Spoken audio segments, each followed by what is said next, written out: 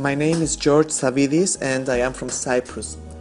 I am an elementary school teacher and currently I'm teaching at one of the schools of my community, the 4th primary school of Aradipu, one of the largest schools in Cyprus. Although I'm experienced in using technology, I have never produced any video using the stop-motion technique. I believed it to be a technique necessary only to professional cartoonists. My first exposure to the technique was at the seminar Video and Communication, Media Education Across the Curriculum, which I attended in May 2009 in Berlin.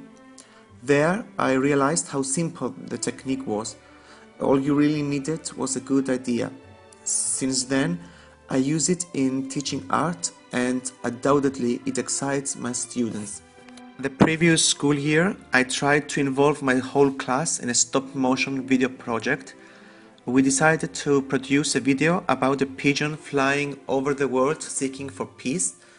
The students wrote the scenario, they created the figures and the background, and they captured a total of 650 images. They used the Windows Movie Maker software to combine all the images together and produced the final video. As I said earlier, the technique and the process can be easily used by everyone. What is important is to find a good idea, to create a background that highlights the figures, even a neutral one, and to accomplish a smooth motion of the figures. These are the guidelines I used on the end of the Apple project. I tried to capture the movement of the worm on a white background, which I believed made it more interesting. The platform is undoubtedly a very good database where you can find other teachers' videos which you can use in themselves or as an inspiration to create something new. You can also exchange ideas or discuss any technical issues regarding the process. It's obvious that all team members gave their best.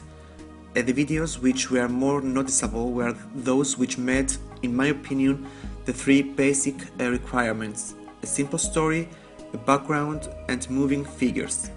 I liked Torero Torres' video for the story and the set he created, Maria Spartali's video for the moving human characteristics she used on the apples, and Kostas Voros' video because of the apples' quick moves which led to a result.